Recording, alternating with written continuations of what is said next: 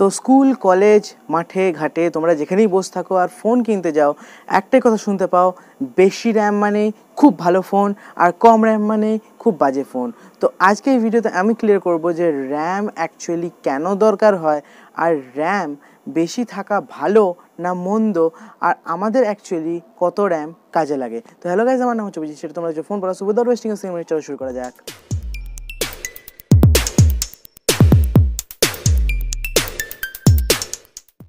তো ভিডিও শুরুতে আমি বলবো র্যাম কী জিনিস। তো র্যামের ফুল ফর্ম হচ্ছে র্যান্ডম অ্যাক্সেস মেমোরি। তো এটা অ্যাকচুয়ালি কী করে, এটা হচ্ছে একটা ক্ষণস্থায়ী মেমোরি। তো প্রসেসর কী করে, যে ফাইলটা তোমার ডাউনলোড হয়ে পড়ে রয়েছে বা যে অ্যাপ্লিকেশনটা তুমি রান করাতে চাইছো সেটা প্রথমে র্যান্ডম অ্যাক্সেস মেমোরিতে নিয়ে আসে, তারপরে ওটা ও রান করায়। মানে ধরে রাখো এটা হচ্ছে তোমার টেবিল, তো তুমি কি করলে সমস্ত অফিসের জিনিসপত্র একবার টেবিলে নিয়ে রাখলে, তারপর একটা একটা করে কাজ করতে শুরু করলে, ঠিক সেরকমই প্রসেসর করে। এখন এর জন্য র্যাম মোটামুটি একটু লাগেই আমাদের সবারই, বাট সেটা কি অতিরিক্ত? তো প্রথমে র্যাম কি করে, একটা লিমিট পর্যন্ত ও সমস্ত অ্যাপ্লিকেশনকে ক্যাপচার করে না। ধরো এখানে তোমার 25টা ফাইল, ধরো তুমি রাখতে পারো 25টা ফাইল। এবারে একটা ফাইল তোমাকে এক্সট্রা আনতে হবে 26 নম্বর ফাইল। তো সেটা কি করবে, যে 25 নম্বর ফাইল বা তোমার যে আনইম্পর্টেন্ট ফাইল সেটাকে সরিয়ে ওর জায়গায় রিপ্লেস করবে। ঠিক সেমভাবেই প্রসেসর একটা অ্যাপ্লিকেশনকে ডাউন করে দেয়, তার পরিবর্তে ওই অ্যাপ্লিকেশনটাকে নিয়ে আসে আর এন্টার করে র্যান্ডম অ্যাক্সেস মেমোরিতে। তো এইরকমভাবেই জিনিসটা কাজ করতে থাকে। তো যারা বেশি অ্যাপ্লিকেশন ইউজ করো না বা বেশি গেমিং খেলো না, খুব একটা গেম খেলো না, বা যদি অ্যাপ্লিকেশনের মাধ্যমে এডিট যেগুলো বলো, ভিডিও এডিট বা মিউজিক এডিট, সেগুলো করো না, তাদের জন্য 4 GB র্যাম ইজ এক্সিলেন্ট, তার বেশি লাগে না। এখন তুমি যদি খুব হেভি গেম খেলো, মিউজিক বা ভিডিও এডিট করো, তাদের ক্ষেত্রে কিন্তু এই 6 GB র্যাম লাগে।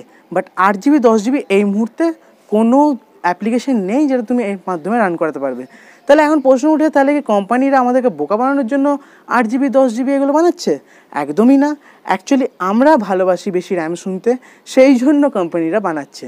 র্যামের যেটা মোস্ট ইম্পর্টেন্ট থিং, সেটা হচ্ছে র্যাম কতটা আপগ্রেডেড।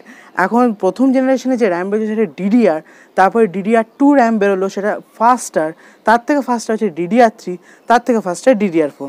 মানে ওই তোমার একটা ফাইল তুমি টেবিল থেকে এমনি করে হাতে করে টানলে, সেটা কিন্তু তোমাকে যদি কেউ এমনি করে ছুঁড়ে দেয় এবং তুমি ক্যাচ করে নাও, সেটা অনেক ফাস্টার হবে। ঠিক সেইভাবেই এখানে কিন্তু যে ডেটা প্রসেসিং ফাইলগুলো হয়, বা এখানে ফাইলগুলো যে প্রসেসিং হয়, সেটা কিন্তু অনেক ফাস্ট হয়। তার কারণে র্যাম ফাস্ট বেশি দরকার আমাদের, নাকি আমাদের একটা বিশাল অ্যামাউন্ট অফ র্যাম দরকার। তো র্যাম ফাস্ট হওয়া দরকার, সাইজ বেশি নয়। মানে 1 GB 2 GB 3 GB র্যাম চলবে, বাট সেটা কিন্তু ফাস্ট হতে হবে। তো এখানে অন দ্য লাস্ট নোট আমি বলি যে র্যাম কিন্তু 8 GB 10 GB তোমরা কিনতেই পারো, সেটা তোমাদের চয়েস, বাট সেটা অ্যাকচুয়ালি ভ্যালু ফর মানি হবে না।